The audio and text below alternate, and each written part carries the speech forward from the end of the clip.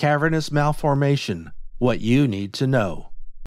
Cavernous malformations are a mass of tiny, abnormal blood vessels and larger, thin-walled blood vessels that are stretched out and filled with blood. The clusters are found inside the brain, usually in the cerebrum portion. However, the clusters can also occur in the spine and the outer covering, dura, and the nerves of the brain.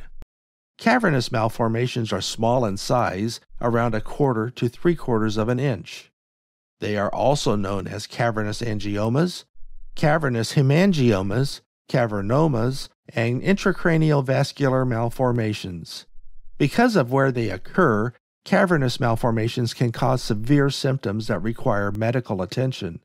Here's all you need to know about this. Causes. The exact cause of cavernous malformations is not known. Experts believe that it may be a result of genetic mutations and can be inherited. Studies show that around 20% of people with cerebral cavernous malformations have to deal with the familial type. The genes supposed to be responsible for this include CCM2, KRIT1, CCM1, and PDCD10, CCM3.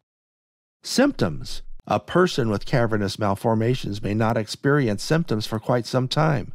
When they do appear, their intensity depends on where they are located and the strength of their walls. Furthermore, the neurological conditions they may cause depend on the affected area of the brain or the spinal cord. Symptoms might go away for some time as cavernous malformations release the blood they have inside before beginning to reabsorb it. The symptoms you might experience are 1. Problem with balance, 2. Seizures, 3. Weakness in the legs or arms, 4. Vision problems, 5. Headaches, 6. Attention and memory problems. Diagnosis. You need to seek medical help if any of those symptoms appear suddenly. A doctor will ask for your family history and a detailed account of your symptoms. If they suspect cavernous malformation, they will ask for an MRI scan of the head region. MRIs, with contrast or without, are repeated several times to determine the exact location and the size of the malformations. You will be referred to a neurosurgeon after a cavernous malformation diagnosis. Treatment.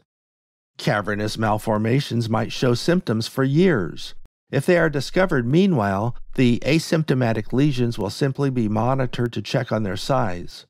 You might be prescribed anticonvulsant medication and will need tests every year to take a look at the malformations. For symptomatic lesions, you might be given medication to control the symptoms until they subside.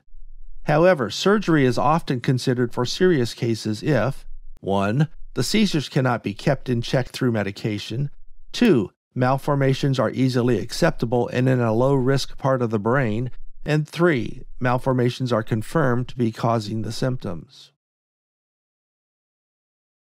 Thank you for watching our video. Please do not forget to like and share the video. Also, please subscribe to the channel to stay updated on our latest videos.